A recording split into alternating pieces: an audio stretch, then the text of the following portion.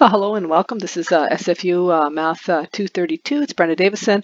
My intent today is to cover section 3.2, the inverses and algebraic properties of matrices. So we saw the trace and transpose near the end of the last lecture. And first we're going to start by just seeing a few of the properties of the trace and the transpose. So what I'm going to encourage you to do, please take my encouragements to heart, is to take some of these theorems where we state the properties like the transpose of the transpose is the matrix itself, or for example, this one here, the A plus B transpose is the same as A transpose plus B transpose. What I recommend you do is take examples just so you can see what's happening. So, just make an example. EX, take A equals, how about my famous matrix? Something like this.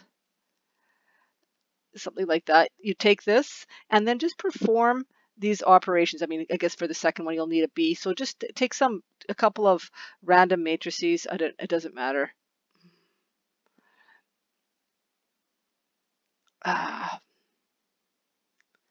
Doesn't matter. Something like that. And then perform these operations on them. And then make sure that it works, and that also gives you practice with the multiplication and taking the transpose and adding and subtracting. It's good practice anyhow, and then you can sort of verify these statements with an example. That is, of course, not a proof, but then sometimes what you can do is generalize your example into a proof. You could do A transpose equals A, and you can see what's happening, and then you could easily generalize that to an n by n matrix, for example. So, or perhaps an n by m, depending on whether a square matrix is required or not. So you can use the one example and kind of run through, watch what's happening, watch what has to happen, and then generalize it. I will do a proof of the fifth one here, which is actually not labeled 5, it's labeled E. Okay, so we're gonna prove that AB all transpose is B transpose A transpose. Okay, the obvious thing to be very careful about is to notice that over here the order is different. Over here it's AB, and over here it's B transpose A transpose. So the B and A have been turned around. That is important. Note the order. Okay, note. I've got a problem sometimes with this thing moving a little bit when I don't expect it to. Must be pressing something or some mode or something that I'm in. Note the order. Okay, so let us now take a look at proving that AB transpose, so this is what I want to show, AB transpose is equal to B transpose A transpose. That's what I'm going to try to show. Okay, so let us first check the size. I mean, they have to be of the same size on both sides, otherwise that won't be true. So let's check the size. Let's say if A is of size, I'm not going to put specific size, I'm going to say M by S. Okay, so now we want to be able to multiply A times B. So then B is of size S by N. Okay, because we know that these two things have to agree. Let me just highlight what has to agree. This and this have to be the same, or I'm not going to be able to even do A times B. Okay, then we can see that A times B, this will then tell us that AB is of size M by N. Okay, now let's just check what B transpose A transpose, what the size of that is. Make sure that that works to start. Okay, so we know what size B is. So A transpose, A and B. So then A transpose is of size S by M. Right, because the rows have become the columns and the columns have become the rows. And B transpose is of size N by S. Okay, and then I'm going to do the same thing. What does that mean? B transpose times A transpose. Let's see, B transpose, this will be n by s, size n by s multiplied size s by m, giving me, sorry, that's a by giving me the size, uh-oh, something has gone wrong, s, sorry, this is, B transpose is of size n by s. A transpose is of size s by m. Maybe the problem is here. AB, let's see. AB.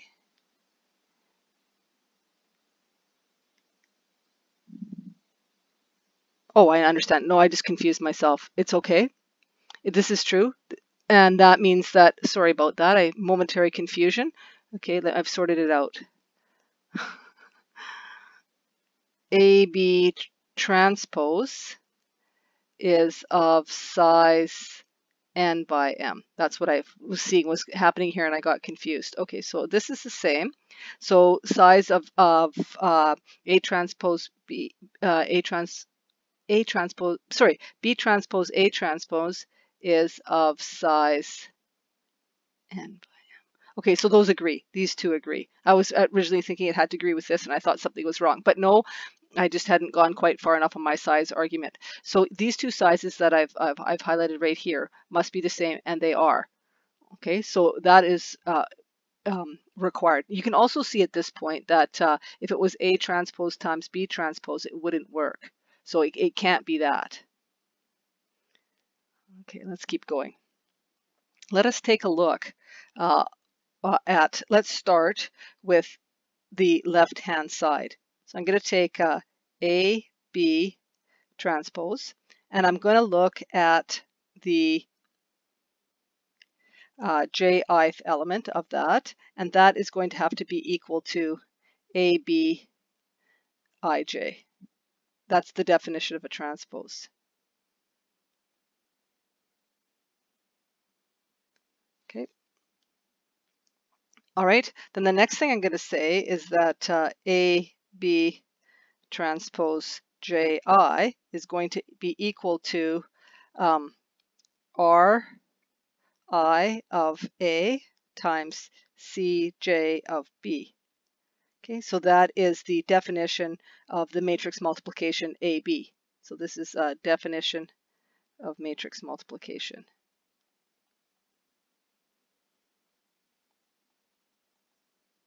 Okay, now let's take a look. R I of A times column J of B is equal to this thing here, AI1, AI2, AI3, dot, dot, dot, AIS, the last one, multiplied by BIJ, sorry, it's not BIJ, B1J, B1J times B2J, dot, dot, dot, BSJ. Okay, and I can write that out. That looks like this. AI1 B1J plus AI2 B2J plus, keep going, AIS BSJ. Okay, now I'm going to just take a look at, so this, let's be really clear here. This is sort of the crux of the whole thing here. That is Ri of A times Cj of B. Now I will take a look at what happens if I multiply Rj of B transpose multiplied by Ci of A transpose. That is going to be, via that same argument, A, well, let's be careful. Let me just write it this way first. B1, do I want to do that? Yes, B1J times AI1 plus B2J times AI2 plus, and I keep going. And I get to the end and I get BSJ times AIS. So, no, this is BSJ. BSJ times AIS. This is a B. Okay. Now, regular multiplication is commutes. So if A and B are numbers, A and B are numbers, then A times B is equal to B times A. So these things are equal. I can just, I just need to turn every turn, I just need to turn each one of these around. So that's going there, that's all, and that's going there. Otherwise than that, they're identical. So that tells me that these two things on this side are equal. So this expression here is equal to that expression there. Okay, so I knew that AB transpose JI is equal to this thing. And now I've showed that this thing is equal to this thing. So now I can write this here. RJ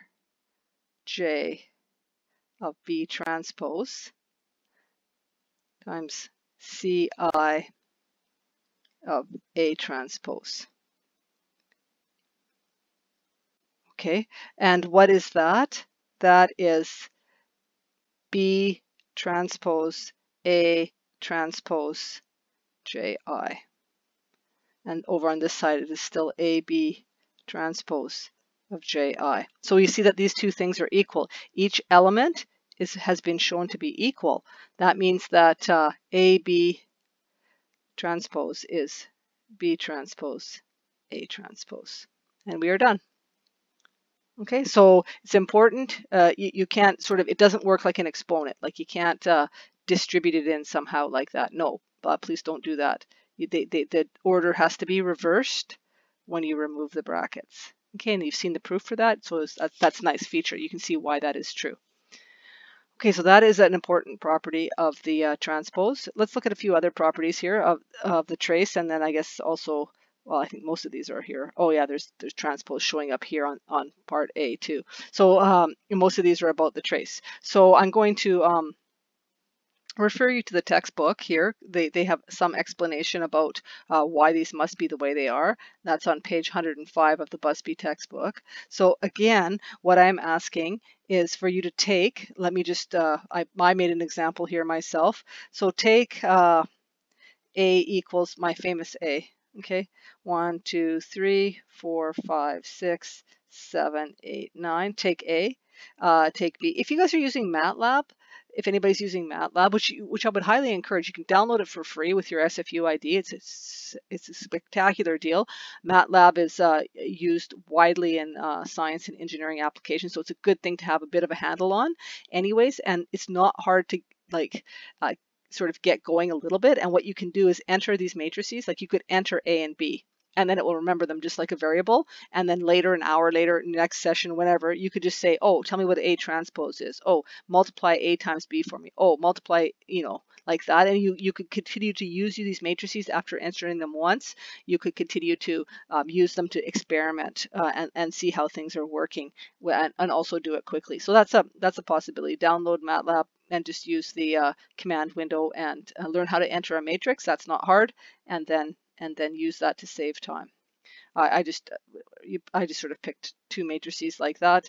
And then what I think you should do is the same thing I said to do last time. Compute A through E, and then generalize what you did to obtain a proof.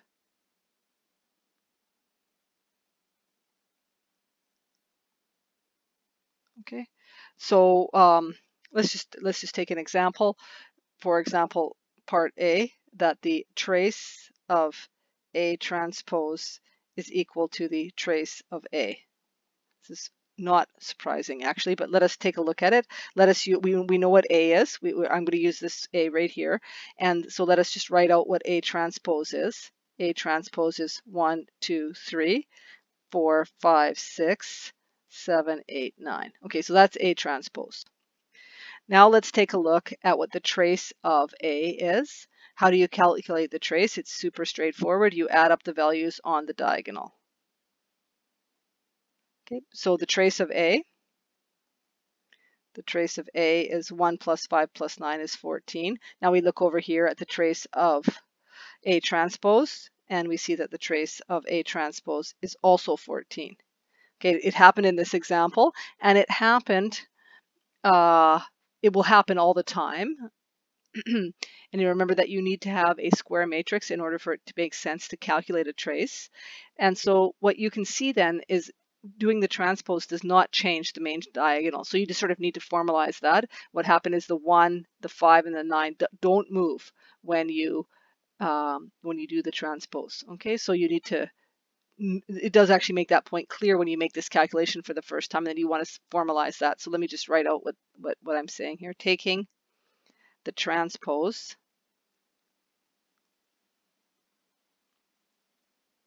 does not change the main diagonal.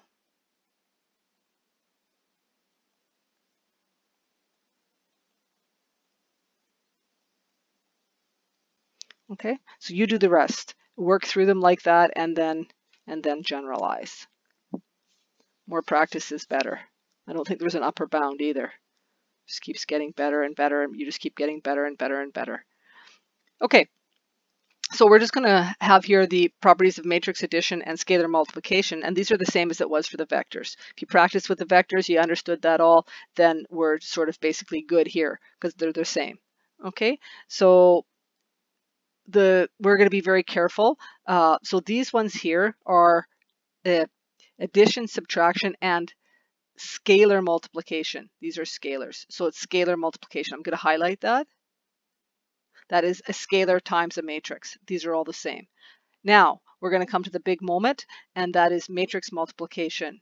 It's defined in a different way than the vector dot product, so the properties are different. Okay, so let us just show that. Let me just. Well, we had the definition already, but let's show some examples. We saw last lecture how to multiply, and we also saw that AB is not always equal to BA, or in fact almost never equal to BA. But we're going to run through this again, and we're going to notice that in the case where the dimensions even agree. Okay, so I'm going to calculate here AB, and that's going to be this guy here, 0, 2, 1, minus 1, and I'm going to multiply that by B, 1, 4, minus 2, 3, and I'm hoping I'm doing this without error. I do sometimes make arithmetic mistakes. I'm sure you can put a comment below if I did so, but I did this. I got these numbers here, and then I multiplied B times A. So this opposite order, that would be 1, 4, minus 2, 3. Multiplied that by 0, 2, 1, minus 1. And I got over here 4, minus 2, 3, minus 7, like that. And you can see, I mean, it's fairly obvious, these are not equal. So this is the big take-home message here. AB not equal to BA. This is different from numbers. I mean, if you go like this, 2 times 3, that is 3 times 2. That always happens, right? Regular multiplication is commutative, and what we've shown here is first you can have a dimension problem, and you can find AB, but you can't even compute BA. But even if you don't have a dimension problem and you can compute both AB and BA, they are not necessarily equal. In fact, they will usually not be equal. Okay, let's hash this point home with another example.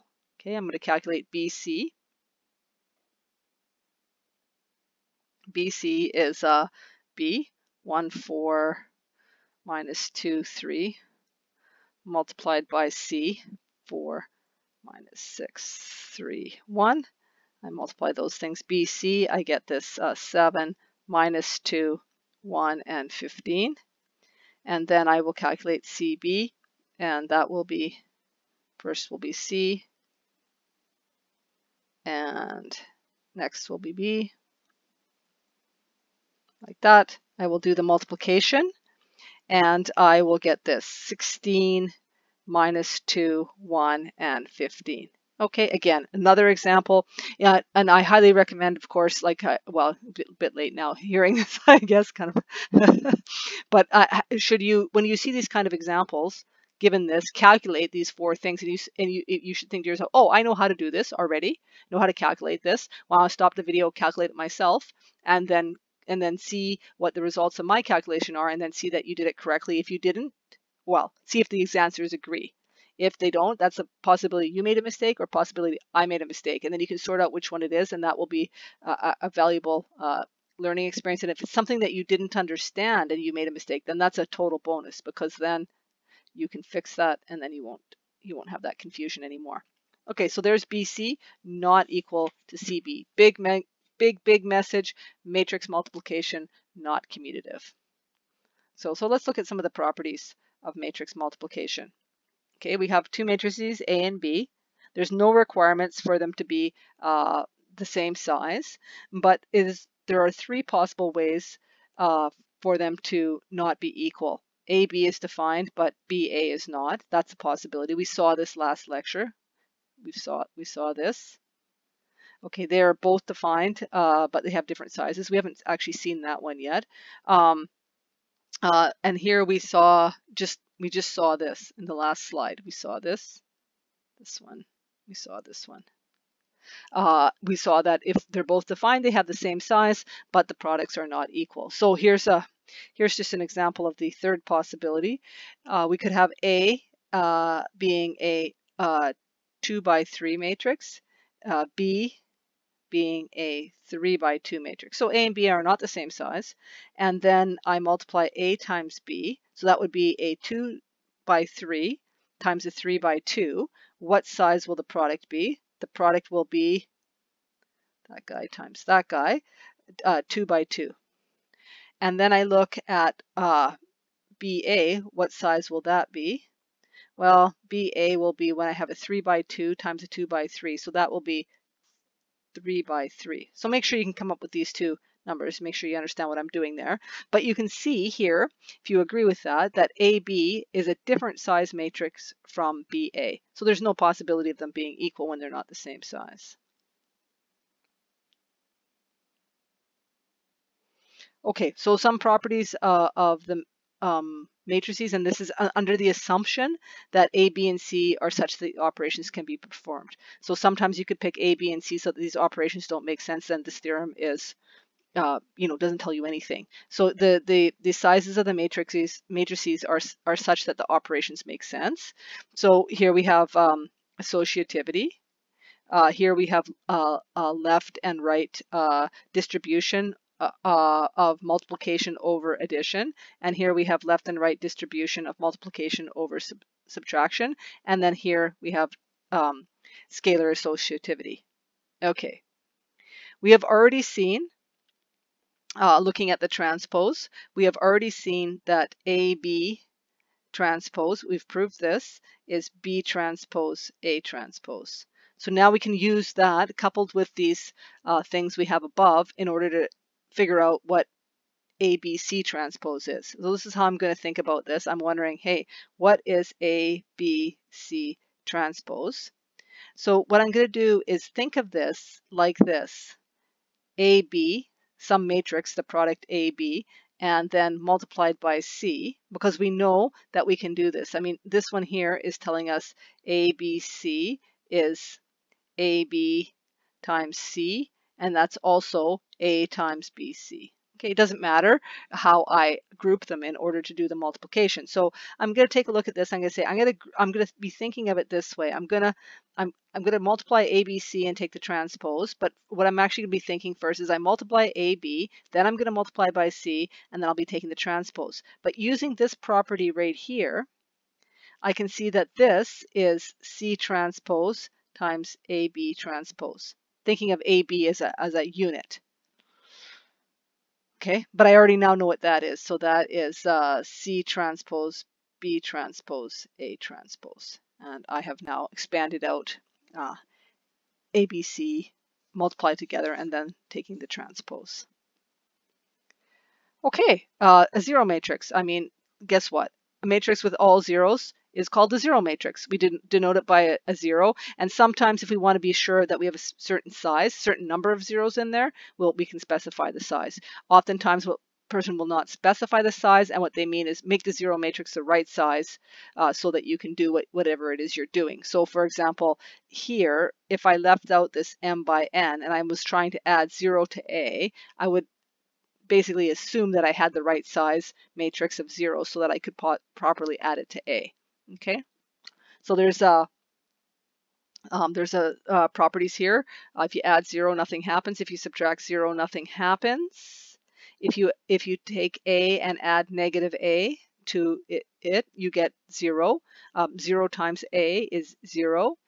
And if a scalar times a matrix, scalar, be careful, scalar times a matrix is 0, then either the scalar is 0 or the matrix is 0. However, careful, caution, okay? Be careful. Let us look at something that is different from what you are used to. Okay, so let us just quickly remind ourselves what we're used to. So now I'm talking about real numbers here in my real numbers. So I'm thinking, here's my case with real numbers. If AB equals AC, then if A is not 0, then B is equal to C, right? That means you can, this cancellation property, you can go like that. Unless A is 0, that doesn't make sense. But if A is not 0, you can cancel the A on either side. That is not true for matrix arithmetic, okay? So the cancellation property does not hold.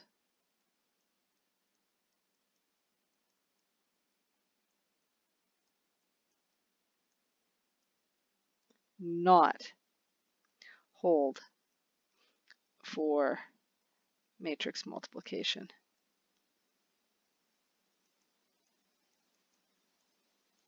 Okay, so if I have matrices like this, AB equals, doesn't really matter, I guess, BC, like that, I will not claim that that means that A equals C, even if B is non-zero.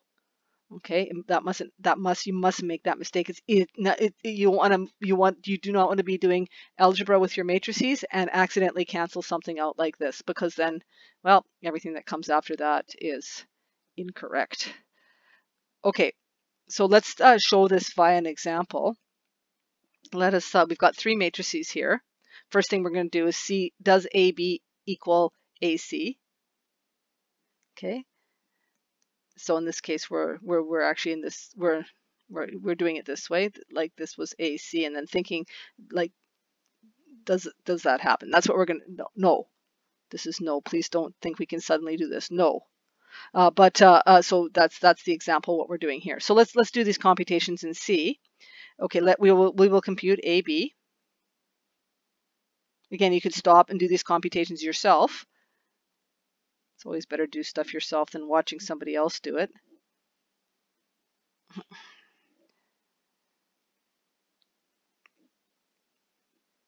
Okay, so I'm going to do that multiplication.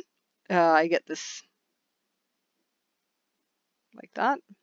And then I'm going to do the next multiplication, A times C. And that's going to look like this, A times C. And I get the same thing. Okay, so AB, I've concocted an example here where AB is equal to AC. But you can see that A is not equal to 0. It's not equal to the 0 matrix, the 2 by 2 0 matrix.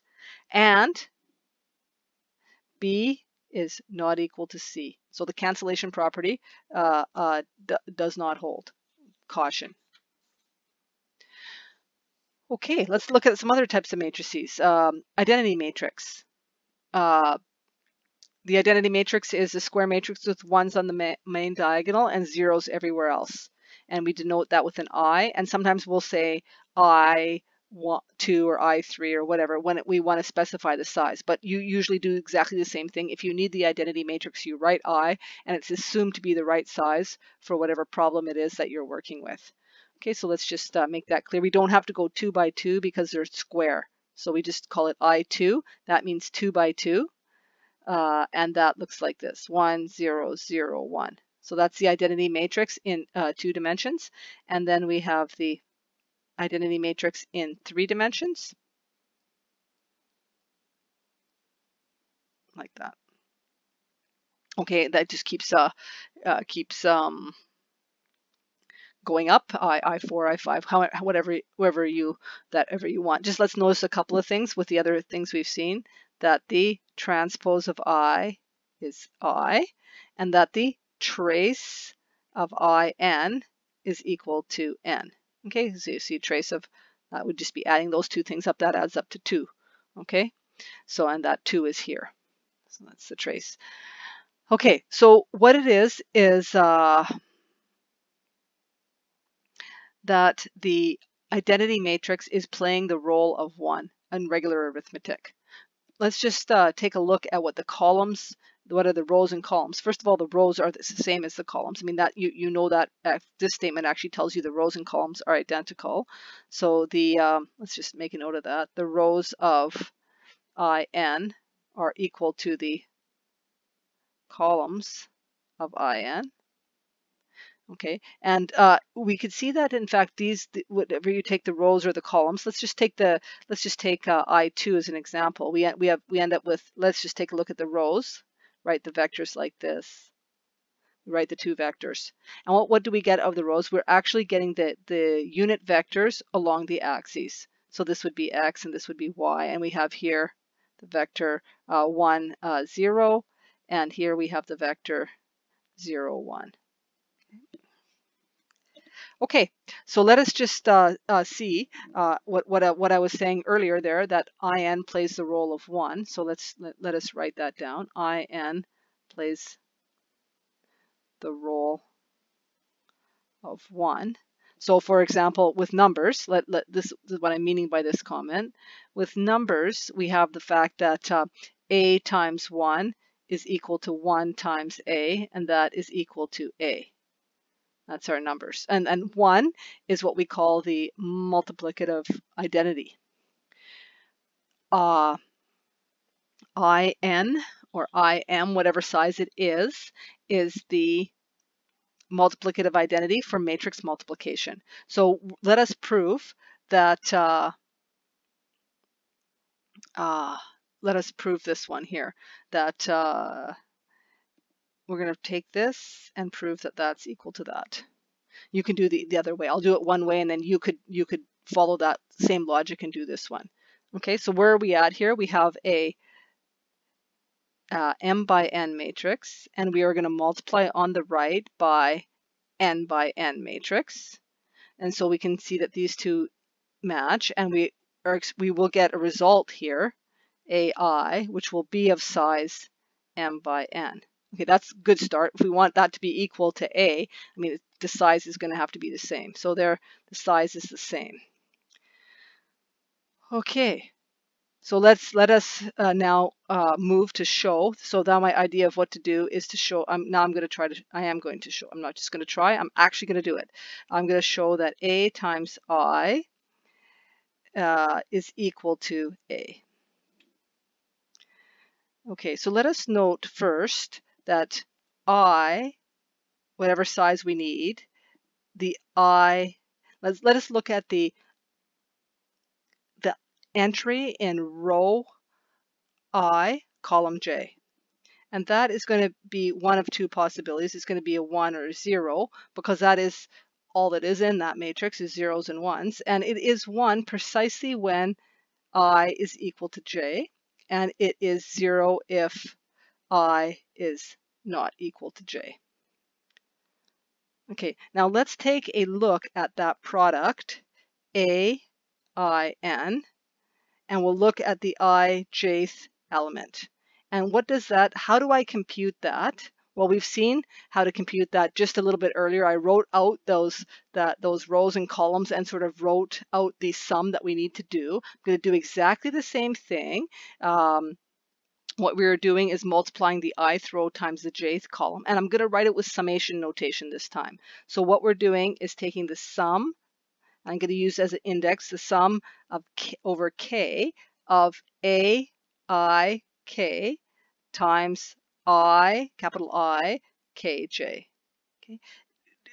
See if you can do this. See if you can maybe write this out in longhand. What does k do? K goes from 1 to n. Okay. Write it out maybe longhand or refer back to when I did it longhand and make sure you can just put it into the summation notation. Okay, now let's take a look at what this means. This is going to be, I'm going to take the sum over k, all the k's from 1 to n. Let's just even do it like that, 1 to n. But I'm going to stipulate here k not equal to j. Okay, that I'm going to take all of those ones. And then I'm going to take the ones from k equals 1 to n, and I'm going to take when k is equal to j. And that is ai, still the same thing here. Okay, j. Okay, now let's take a look at what this is telling us. Right here, this thing here, unless k is equal to j, which it's not, this thing is 0. So this whole thing is 0 because all of these entries are 0. So that's equal to 0. That's nice.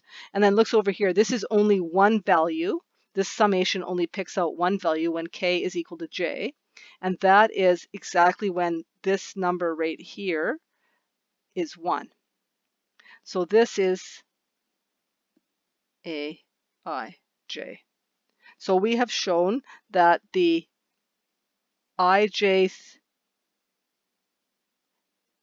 entry of a times in is the ijth entry of a alone. And that, because we've done that, now that's true for every entry in both of those matrices, then that is exactly the same as saying a in is equal to a.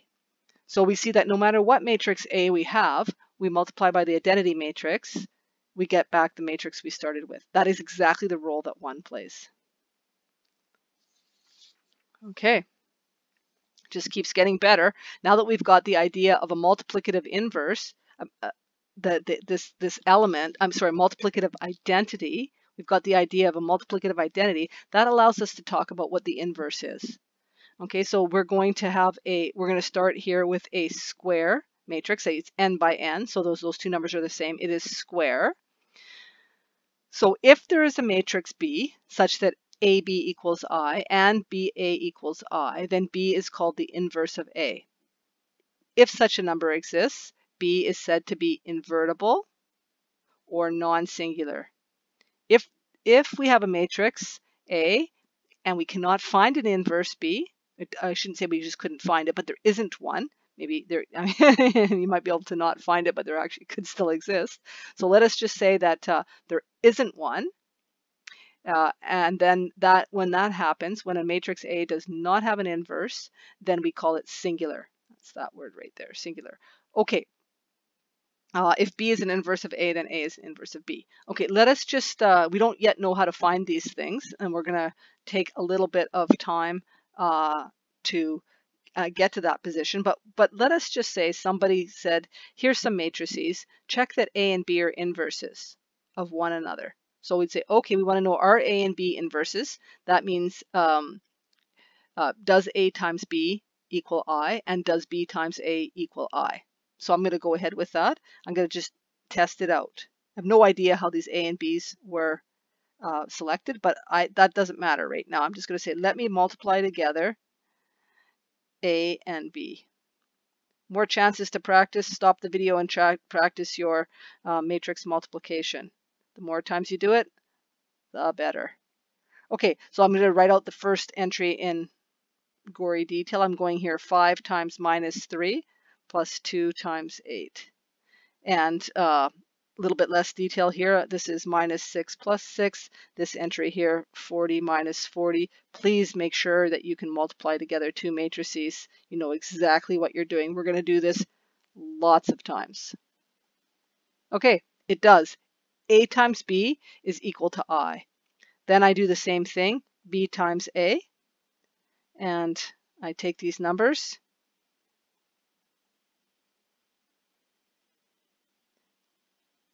I multiply them together. So that I'm here going minus 3 times 5 plus 2 times 8. And down here I'm doing 2 times 5 plus minus 5 times 2, etc. Here I'm minus 24 plus 24. Here I'm 16 minus 15. And I make all those calculations and I get this. Okay, so A times B is equal to I and B times A is equal to I. And so we can then write that B is equal to A inverse. That's what this means, inverse. And also A is equal to B inverse. Okay, this is inverse. It's not very good. Let me try that again. Inverse. Okay, I want to say something here because I have a slight pet peeve. This number equal to this, 1/2 is the inverse of 2. 1/2 is the inverse of 2 because 2 times 1/2 is equal to 1, and 1 is the multiplicative identity. I don't want to be thinking of this as a reciprocal. I know in this case it is, but if I don't think of it that way, if I think that this thing means the inverse, then I don't have this problem.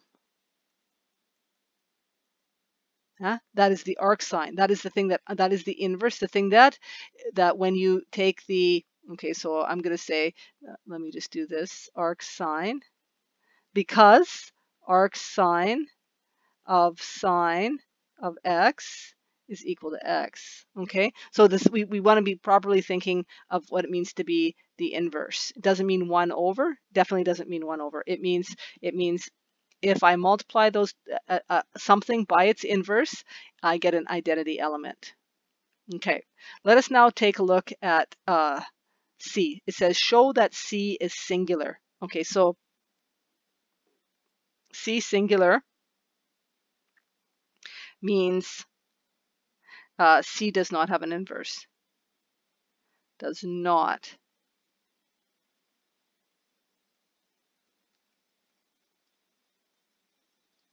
Okay, C singular means C does not have an inverse.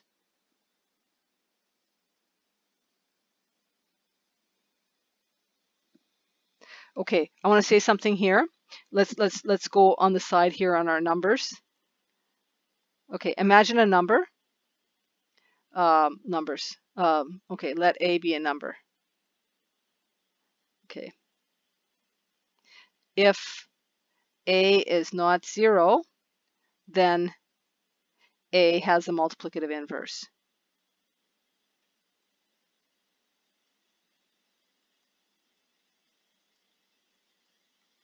Okay, and it happens to be 1 over A, because 1 over A times A is 1. That does not happen in the matrix land. In matrix land, you can have non-zero matrices like C is here, and it does not have an inverse. Okay, it's not 0, but it still does not have an inverse. Okay, so if C were to have an inverse, we would have something like this. C times C to the minus 1 is equal to I. So we were kind of wanting to know, what is this, right? So we would potentially write that like this. We would be thinking of it like this. Here's C, and we would be multiplying it by something. Let me just call it D11, D12, D221, and D22, right? We would multiply it by some matrix, which we would try to figure out what those would be, and we would end up with this 1, 0, 0, 1. That's what we would have if C had an inverse. Now let's take a look at a couple of things that would mean. I mean, that just by our ability to multiply matrices and compute things, we would be able to write out actually 4 equations with 4 unknowns right here. 9d11 plus 7d21 would have to be equal to 1, and 9d12 plus 7d22 would have to be equal to 0. Also, 0d11 plus 0d21 would have to be 0. That's fine. That doesn't matter what values of d11 and d21 I have, that's 0. And also it would have to be the case that d12 plus, 0 times d12 plus 0 times d22 would have to be equal to 1. This is not possible. Doesn't matter what you pick for d1 or d2, it's not possible. So you're not going to be able to find these two guys. There are no numbers to satisfy this. C does not have an inverse. We call it singular.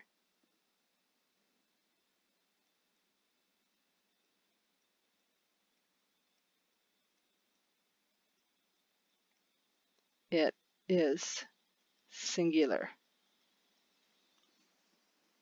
Okay.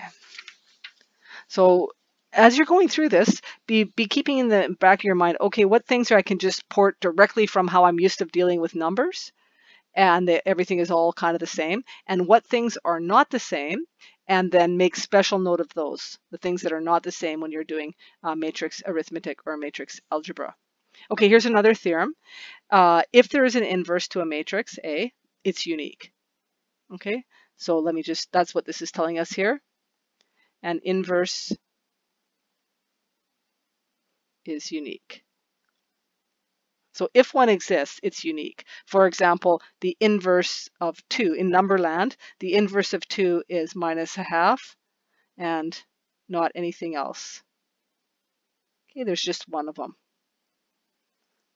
This is also true of a matrix. If it does exist, it doesn't have to exist, but if it does exist, then it is unique. Okay, so oftentimes a way to show that something is unique, you assume that there's more than one and then show that those two things actually have to be equal. And that's how we're going to proceed here. We're going to assume that A has two different inverses, B1 and B2, and then we'll plot along and we'll show, oh, actually B1 has to be equal to B2. So that means if you've got an invertible matrix, it's unique. Okay, so we have we're saying that B1 is an inverse of A.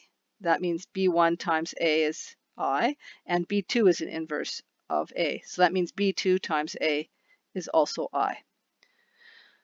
Okay, I'm going to take B1A and I'm going to multiply it by B2. That is I'm multiplying on the right hand side here. So that has got to be equal to I times B2. So I'm taking this statement right here. I'm multiplying on the right hand side by B2. And I times B2 is B2 because that's just multiplying by the identity. Okay, let's think here.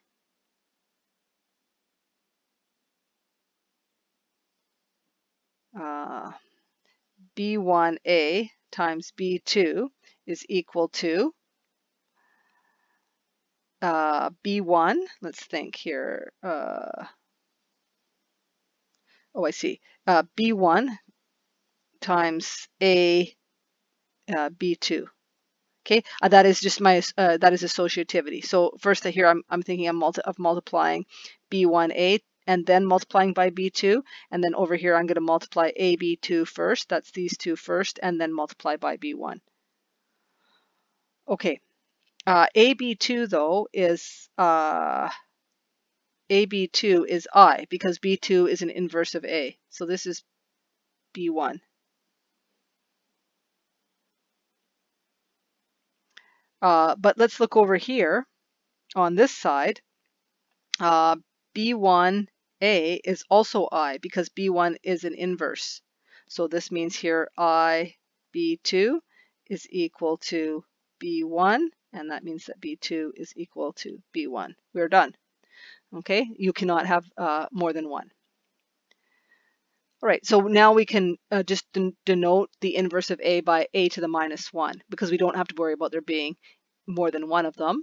It is just going to be denoted a to the minus 1. Okay, so we're going to now take a look at a theorem that is if a and b are invertible, and they're square, I mean that they have to be, of the same size, then AB is also invertible, and the inverse of the product AB is equal to the product of B inverse times A inverse. So this is similar just to what we have seen with the transpose. So let's just notice that. Similar to AB transpose is equal to B transpose A transpose. We saw that already, where the order is important when you decide to individually take the transpose and then multiply. So let's show that if you take the inverse of the product AB, that you get B inverse times A inverse. So the way we're going to start this is by noting that A times A inverse is equal to I. That's by definition of the inverse. Okay, and then I'm going to just simply notice that I could go like this and add I in here and nothing will change, because I can just multiply by I, just like inserting a 1 into a regular arithmetic equation, multiplying by 1, it doesn't matter. So I'm just going to multiply there by the identity matrix in the middle. And then I am going to represent the identity matrix I. I know that I is also equal to B times B to the minus 1. B inverse, okay? Because that's, again, by the definition of the inverse. These two statements are telling me the same thing. So instead of I, I'm going to write B inverse, and then this will be A inverse, and that's still equal to I. Now I'm going to group these, and I'm going to group them in this manner: A, B inverse, A inverse, like that. That is still equal to I. Okay, now think about what I have. I have one matrix times another, and that's equal to the identity matrix. But that's exactly what it means for this thing here. This thing here then must be the inverse of this thing here. Okay, so that tells me right away that, here, I'm even going to circle this, try to add it. This is not, it tells me that this thing right here must be a B inverse, because inverses are unique, and I have a situation where I take blob AB and I multiply it by something else, this blob, and I get I. So that blob, this one here, must be the inverse.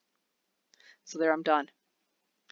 AB inverse is B inverse times A inverse. Done. Okay, similarly how we did with the transpose, let us expand A times B times C inverse. Okay, let's have a look at what that looks like. A, B, C inverse. Now I'm going to think of this way. AB times C inverse. I'm going to use what I just proved above. That's going to have to be C inverse times AB inverse. And then I'm going to use what I just proved again. And I'm done. Okay, you can just keep using this method over and over again, and that's fine. Now we have to just be a little bit cautious. If a product of matrices is singular, i.e. it doesn't have an, it doesn't, the product, like if the product ABC did not have an inverse, it was singular, then that would tell us at least one of the matrices, in this case A, B, or C, is singular. Okay.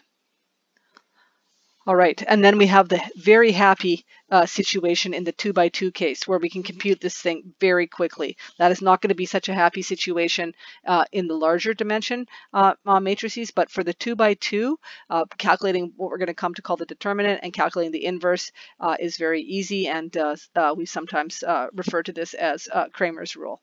Okay, so here we have a 2 by 2 matrix with any entries A, B, C, and D. And first we have a test right away to see if it's singular. So if AD, the product AD minus the product BC is 0, then A is singular. If it's not, if it's 0, it's singular. If it's not 0, then we can immediately write down the inverse, and it is this thing right here. Okay, we don't have to make any calculations. This quantity, AD minus BC, is called the determinant of A. Okay, this is going to be important. Determinants are very important. Okay, so let's see if we can now use this new piece of knowledge, Cramer's rule, and see if we can calculate the inverse of A and the inverse of C. So I'll do A first. So let's take A. I'm going to use Cramer's rule here to write down what the inverse of A is. So the first thing I write 1 over, that's what I'm doing this part right here, 1 over AD times BC. That is 5 times 3 minus 8 times 2. And then I write the matrix, I put element D here, 3. I put element A here, 5. And then I put negative signs on the other two. -8 and -2. And then I'm going to just do a little bit of arithmetic here. I see that this thing here comes out to be -1. This scalar quantity at the front is -1. Then I multiply that by every element in the matrix, because that's how scalar multiplication works, and I get this. Okay, so I claim that this is A to the -1, this guy right here, inverse of A. I'm going to check. I'm going to check by taking A, multiplying it by what I've computed here, which I think is A inverse, and make this calculation. Matrix multiplication. So the first, I take row 1 into column 1, and I get 5 times -3 plus 8 times 2. That is 1. You do the other calculations yourself. You will see that this comes out to the identity matrix. So indeed, this thing right here is A inverse. So Cramer's rule. This is really handy on the 2 by 2 case. It's fast. It's easy to do. Put this into your head. Never forget it again. It's a little bit like knowing the quadratic formula. Okay, let's take a look if we can try to find what C to the -1 is. So I would proceed along the same way. I would say, okay, I'm going to do exactly the same thing. I'm going to go AD minus BC. 9 times 0 minus 7 times 0. And I see, the determinant is 0. Like that number in the denominator there, AD minus BC is 0. 1 divided by 0, we have disaster, right? Oh no. So, I mean, you can maybe see now why we say it's singular. We have sort of get a singularity in this kind of calculation. So we say here now, we've stopped the calculation, and we say C is singular. It does not have an inverse. Okay? You're not going to find an inverse. Just a little bit of notation. We use this new word determinant, and so we would say it this way, the determinant of A. We might write it like that, and sometimes we'll write it like this, with this straight bracket, the determinant of A. This also means determinant of A, and then we would compute that as 15 times 3 minus 8 times 2, and that is equal to -1. So we say det A, and then just the single bar like that means determinant as well. Okie dokie, let's keep going. We can take powers of matrices. So I mean, just like as numbers, we have like 2 to the 0 is the multiplicative identity 1. We have A to the 0 is I. If we take powers, A to the n, a matrix, and to the nth power, we mean we multiply it together n times. If it's invertible, if A is invertible, then we can define the negative powers. We're going to be here with integer powers. The exponent laws are as for numbers. So that's what these are here, the exponent laws. So just notice that the exponent laws are as for numbers. Okay, so we've got some properties here. Again, let me encourage you to take an example and do the calculations and then sort of see how this is working and see that these things are applying. So if you take the inverse of the inverse, you get back to where you started from. Okay, if a to the n is invertible, then the inverse of a to the n is a inverse to the n. If k is a non-zero scalar, then k times a all inverse is 1 over k a inverse. We're just going to check that last property to see if it's true. Okay, so let us just take ka like that and so I'm just going to do this. I'm just going to take ka and multiply it by k to the minus 1, a to the minus 1. Remember, k is a number. Okay, so we have the property that k times k to the minus 1 is the number 1. So let me do that. I'm going to have k to the minus 1, a to the minus 1, and that will be equal to k to the minus 1, a to the minus 1. So I'm moving this guy over. Why can I do that? It's a scalar, and we saw that that we can change the order with the scalar. Okay, now look at this. What does this equal? Well, that's equal to 1, and that is the identity matrix. So this is 1 times the identity matrix, which is the identity matrix. So what did I start with here? Ka, I have showed that Ka times k to the minus 1, a to the minus 1 is equal to I. Okay, that means that this thing right here, just like in my argument previously, that means that that thing right there is k, this has to be Ka minus 1. So now I've got what I wanted. Ka minus 1 is equal to k to the minus 1, a to the minus 1. K is scalar. This does not hold if k is a matrix. Okay, k is a scalar. Let's really emphasize that on this in this one that we just showed. Okay. All right. Next thing, we'll just with a bit of algebra with the matrices. We're going to expand a plus b all squared, and so that looks like this: a plus b all squared, and that looks like this: a plus b multiplied by a plus b.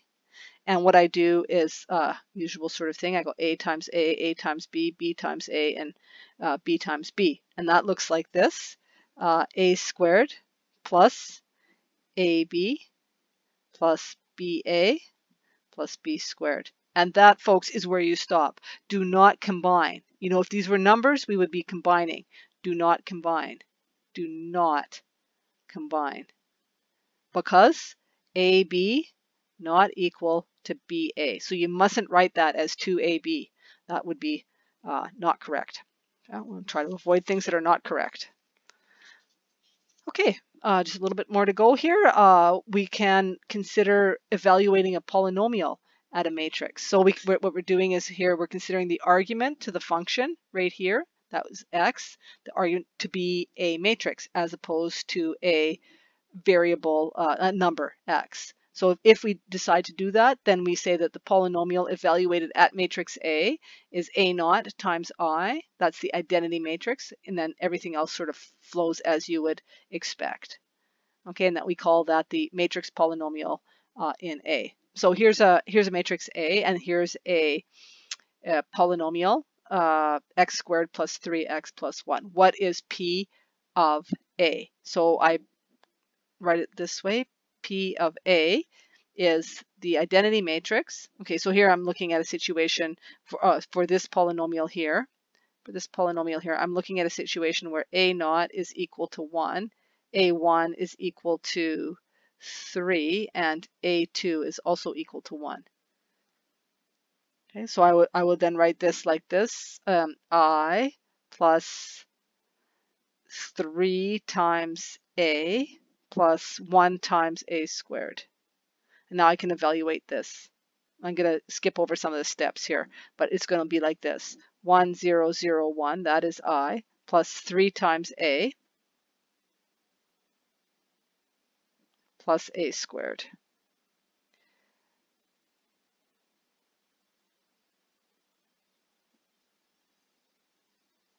There it is. Okay, I can go through and make all those computations, and if I don't make arithmetic mistake, I got this. I did not check this with a computer algebra system, so there's possibility of an error, but if I did that arithmetic, that's what I got. If that you don't get that, check again, and then if you deduce, especially if you check with Symbol Lab or something, that I've made a mistake and not you, then let's get a comment on there and fix it. But if I've not done any arithmetic mistakes, that is what I've got. Okay, there's a few properties here of this thing. That is, if you've got a polynomial as a product of two other polynomials, then you can evaluate the polynomial at A as the product of the two polynomials individually evaluated at A, and you also have this property happening here. So perhaps concoct yourself an example. Okay, try an example and see if it works.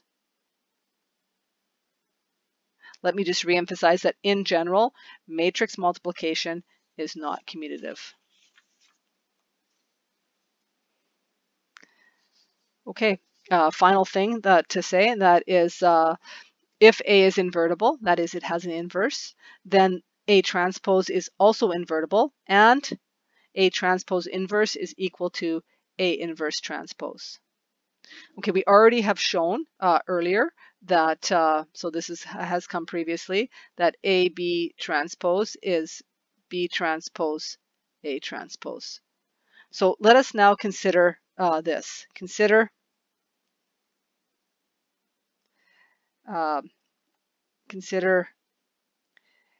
A transpose multiplied by A to the minus 1 transpose. Okay, by this property right here, we know that this is equal to A to the minus 1 A transpose. And that is equal to I transpose, which is I. Now consider A to the minus 1 transpose times A transpose. We know that that is equal to A times A to the minus 1 transpose. That is also I transpose or I. These are equal. That and that are equal. Okay, I is equal to I. That means that A transpose A to the minus 1 transpose is equal to A to the minus 1. Let's be a little bit neater here. A to the minus 1 transpose A transpose.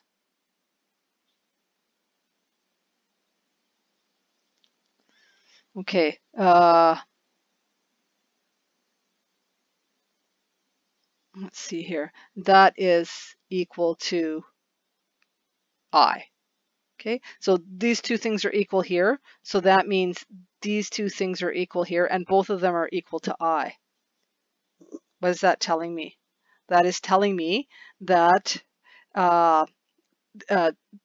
this is the inverse of that, and that is the inverse of that, and that tells me that A transpose minus 1 is equal to A to the minus 1 transpose. Okay, that's done. In fact, that not just is that done, but this entire lecture is done. So that was section, what are we at, 3.2, I believe. So we'll be back with the next installment. Hold your breath. Thanks, bye.